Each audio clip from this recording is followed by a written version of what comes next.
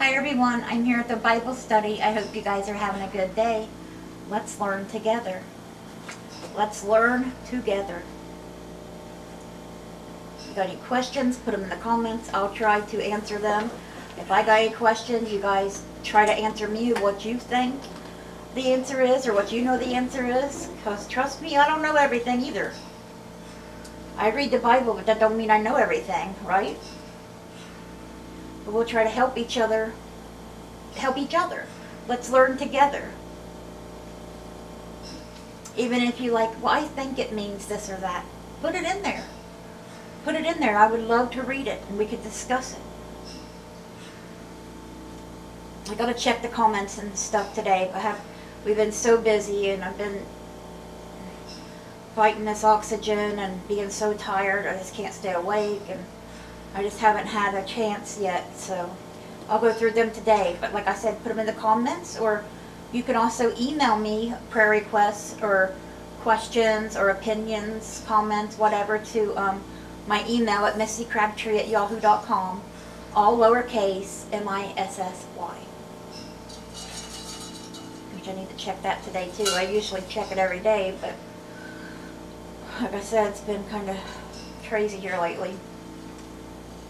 But I cut out some stuff to read to you guys. This one is by Albert Einstein, and I just thought it was a really nice saying. Learn from yesterday, live for today, hope for tomorrow. And I thought that was really good. It's really good advice. I got marker on your chair, so, or pen. You are so easy to love. You have the power to make changes big and small. Remember, sometimes the smallest things are the biggest things. Good things are headed your way. Angels are never too busy to answer a prayer. A gift, which I believe God answers prayers, not the angels. And God can tell them to do something to answer our prayers. But I think all prayers have to go through God as to who you pray to. A gift, it's what you are without even trying. You are a gift. You do something brave every day. You might not think you do, but you do. You are headed in the right direction, forward. Forward. There's so much you can do to bring joy to you. You can let go of regrets and move the past from the driver's seat to the back seat. What a relief. You can give yourself permission to dream and believe you have got what it takes. And you can decide that you are worthy of the best life has to offer. You are 100% lovable. And 100% to God, who loves you more than anybody in this world. In heaven, you're his precious son or daughter, guys. You're the prince or the princess, God's son or daughter. If you're saved and everything, you know this. He loves you more than, like we're the only ones on this earth. Each and every single one of us, like we were the only ones here to love. He does. He's the one that can love that way. You know how you have love for your children? It's time to see how remarkable you are. You aren't typical or average or ordinary. You are you. And we're all different. We all have different talents. God gave us all different talents, all different special things to do. He made us all the way we were supposed to be.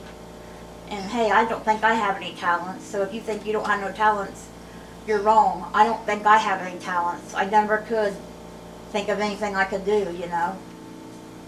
but God knows there's something. A shining light you are, a one-of-a-kind wonder, a force to behold, more precious than any gemstone could ever be. The world is a more beautiful place, and every day is so much better because you are in it. Thank goodness for you. Because remember, God wouldn't have put you here if you were not meant to be here. Remember that. There's a reason. You might not know what it is, but God does. Don't give up on yourself. Alright, now I got a circle of kindness for you guys. Let me get this read for you guys, and then we'll get into the devotion and everything.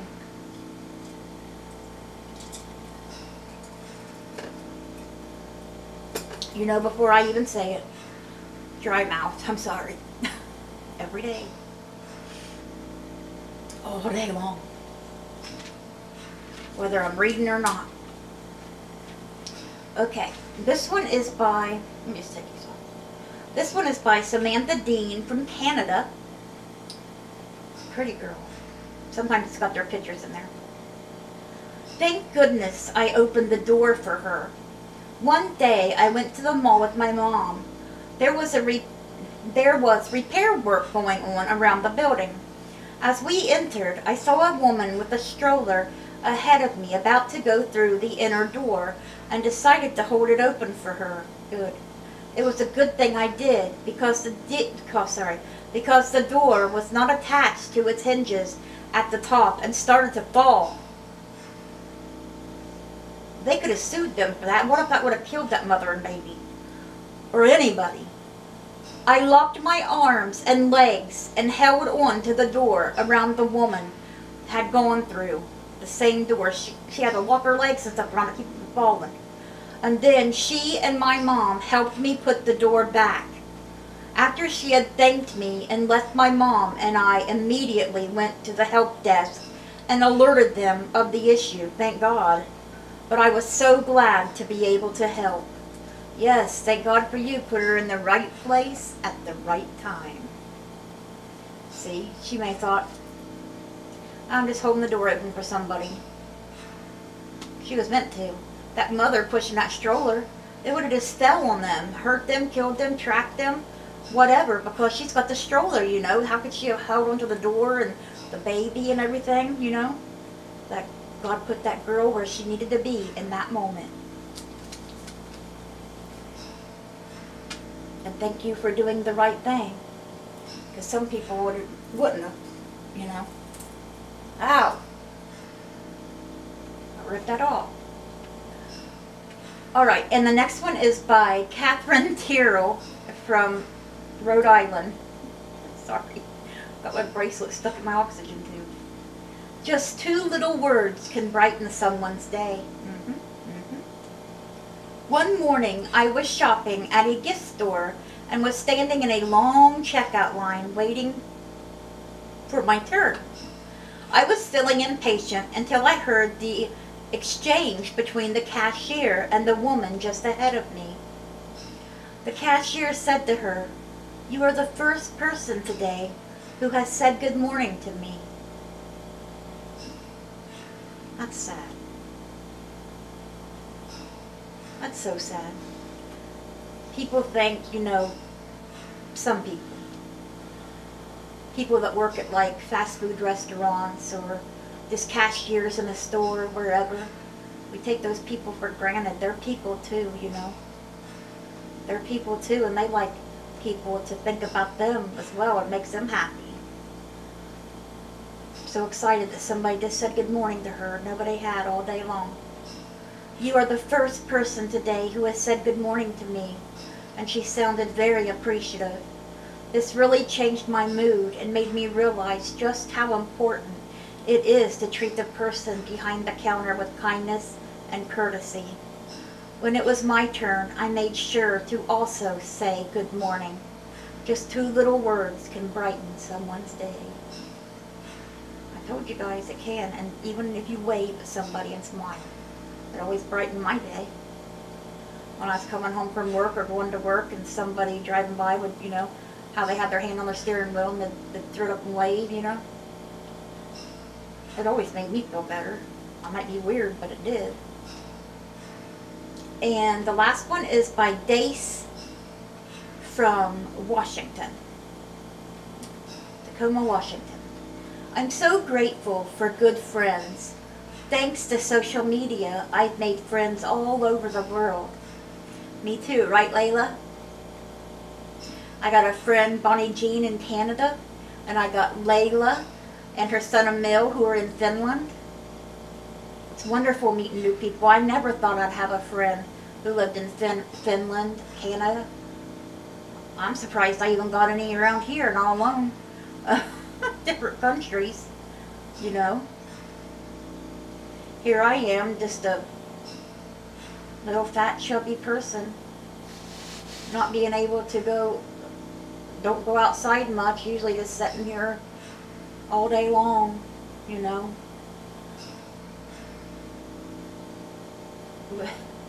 With nobody to talk to but Sherm, you know, here with me, and when he leaves I'm just here, and it's nice to know you got friends. Even if they're friends you can't see personally. It's still nice to know you got someone to talk to if you need to. Besides your spouse, I mean. Anyway, sorry. One of my closest friends lives in Quebec, Canada, while I live in Washington State. We have bonded because of in many similarities, age, ethnicity, and the fondness for the books of one Canadian mystery writer is particular. My friend told me about another book that was a memoir written by a man who shares our ethnic identity. I wasn't able to find the book here in the United States, so she sent me a copy. What a lovely surprise when it arrived in the mail. I'm thankful for good, kind friends. Amen. My friend Bonnie Jean and I, we send stuff back and forth. She sent me some really nice things. We both send each other stickers and stuff. She knows I love stickers. And I'm always sending her stickers or, you know, something to go with hers. And hopefully she likes what I sent her this time. Post office is really picky. I didn't know they were like that. I hope it got there okay. She sent me some really nice things. I got a statue over there, like a plaque with deer on it. A real pretty deer, like sculpture thing she sent. It has Canada on the front. I love it. I've never had nothing from Canada before, and she sent that, and I'm like, oh my God, I got something from Canada. And it's so pretty, and just the thoughtfulness, you know. I got a package, I'm like, what's this, you know? Who would this be from? The first time? I'm like, oh my gosh, Bonnie Jean. And, you know, I'm not used to like getting packages and stuff like that. And poor Sherm, I don't think he ever has. It's ours together, of course. She sent it to both of us, but Sherm's, you know.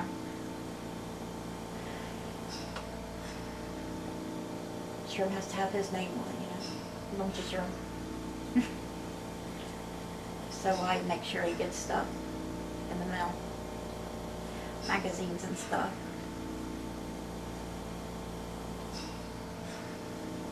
You know he's a child. I sent some magazines in his name, got some address labels in his name, that made him happy. Okay. I always say when somebody sends stuff, it's for both of us, you know, but man, kids. Okay, so today our devotion is by Barbranda Lumpkins Walls. Good luck with that, babe. I just put it on here. Just do this. Go down to YouTube and you can watch a video. Okay, and she picked out Ephesians 2, verse 10 to go with her devotion. For we are God's handiwork, created in Christ Jesus to do good works, which God prepared in advance for us to do. See? Each and every single one of us, He has got a job for. You don't know what it is, but God does. The little things are sometimes the biggest. Remember that. Okay, so I'm going to go to Ephesians 2 and read that, and then we'll come back to Barbranda's devotion. Ephesians is very short. I think it's only got, what, 6 chapters?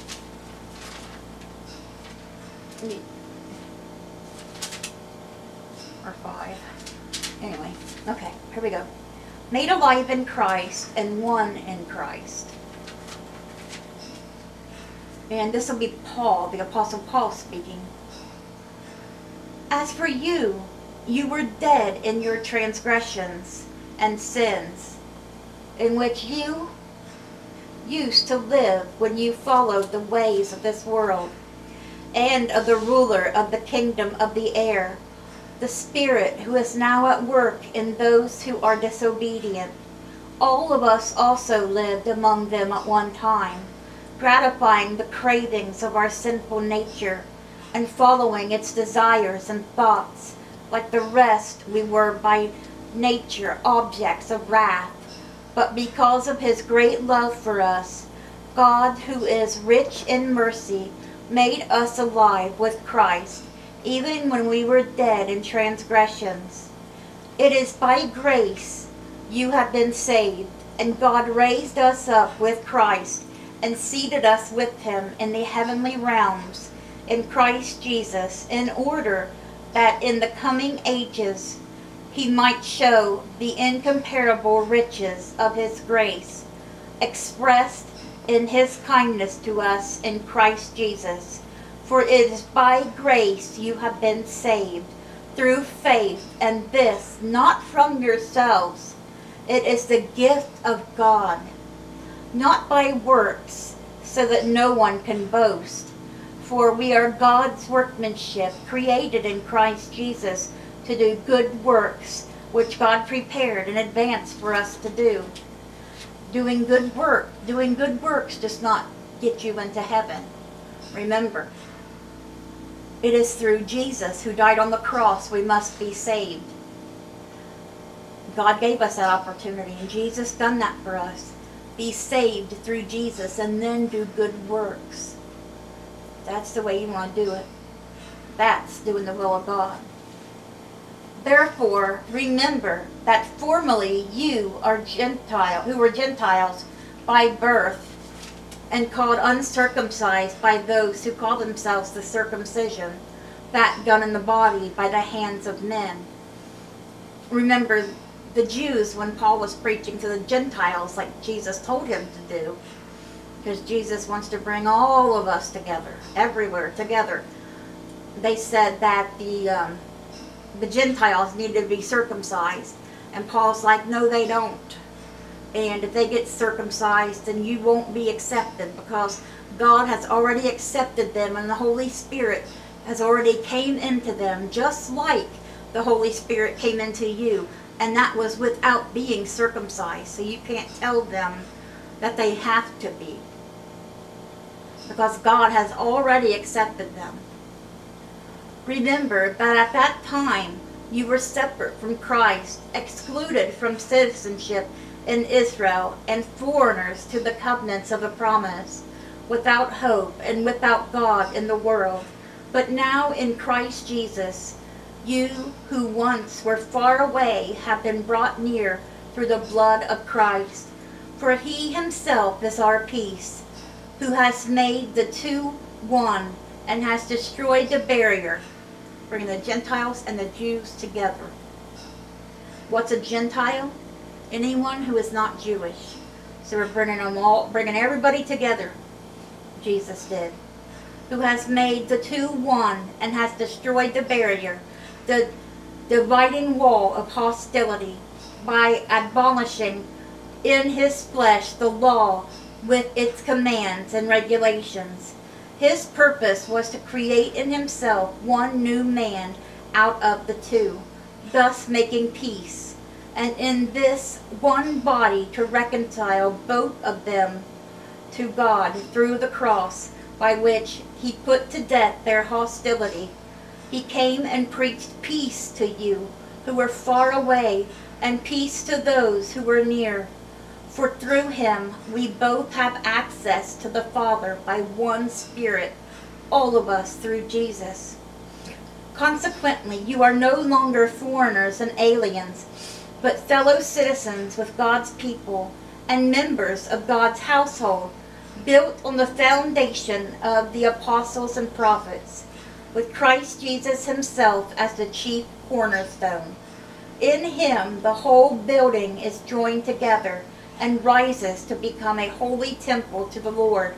And in him you too are being built together to become a dwelling in which God lives by his Spirit. Amen. See, whether you are Jewish or whether you are a Gentile, that does not matter anymore. Because before it was just the Jewish, that were accepted. But not anymore. When Jesus came through and died for us, he brought us all together. That anybody who is saved through Jesus is saved, is a child of God. All the same, not one better than the other, no matter what.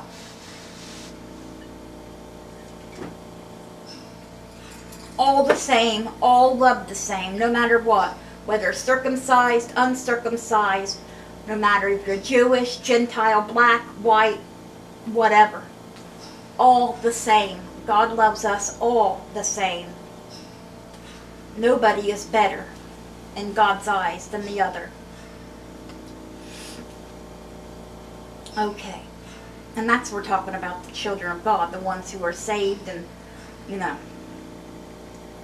the sons and daughters of the Satan is a different story. And Satan don't care about them either like they think he does. He'd laugh right in their face and torture them at the same time. Yeah. He would. Remember, he's the father of lies. Satan is. He's the father of lies. You can't trust him. Okay, so back to the devotion. Barbranda says, I often see letters after a person's name in an email or document that indicate the individual is educated and certified in a subject matter or profession. Some of the letters are familiar, such as PhD, MD, JD, and CPA, or like I was at one time, CNA. Others aren't as well known. In fact, out of curiosity, I recently asked a colleague what LPD stood for. Turns out it stands for Doctor of Law and Policy. Who knew?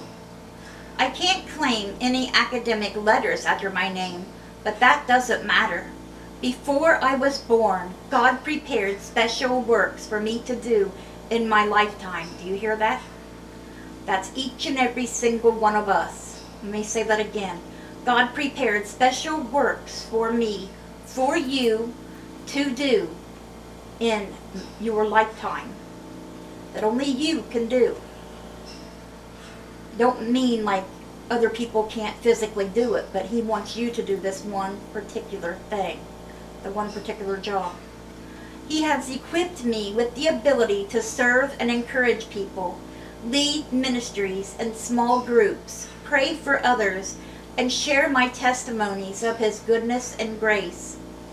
Perhaps Jesus has more good works for me to do, and I trust that he will reveal them to me in due time. One thing I do know, I won't necessarily need man-made credentials to do them. At the right time, he'll give me whatever I need to accomplish his purpose. Amen. And listen to this, you can put some letters after your name as well. Now that I think about it, maybe I can add a few letters after my name. COG, Child of God. SBG, Saved by Grace. And FOC, Follower of Christ. Those are all the credentials that I need. Amen, Barbranda. And your homework from Barbranda is this. Think about the skills and talents you have. Even if you think you don't have any, like me, you do. How can you see them to do the good works Or sorry, how can you see them? I'm sorry. How can you use them to do the good works that Jesus has for you? What godly initials would you place after your name? What godly initials would you place after your name? How can you use your gifts to do good works that Jesus has for you? If you do know what your talent is, like I don't know mine, but if you do, use it to help God's people. Use it to spread the good news of Jesus. There's some way you can in every talent, whether it's singing, working with people, anything, you know. Alright, so now I'm going to do the animal devotion. Everybody think of their animal. The next Bible study will be in Proverbs. Squirrel. I like Proverbs. I like them all. Alright, Sherm said squirrel. You guys can say the same, of course. Alright, good. This one, the title won't give it away. Because I did this last night and I still can't remember. Okay, the devotion is by Shirley Ray Redmond. The Bible verse for this devotion is Proverbs 1:7. The fear of the Lord is the beginning of knowledge, but fools despise wisdom and instruction. They do. Let's see, and this devotion is called Fools Rush In. Now, I don't know what this thing is. The javelina dashed in front of our car as we traveled through the Gila National Forest in New Mexico. My husband slammed on the brakes, narrowly avoiding a collision with the pig-like creature. Have you ever heard of this? Or do you know what it looks like? Have you seen this thing? Are they only in New Mexico? Are they around here? I've never heard of them before. But anyway, it's a pig-like creature. Our hearts pounding, we watched as the animal thrashed through the underbrush on the opposite side of the road and disappeared.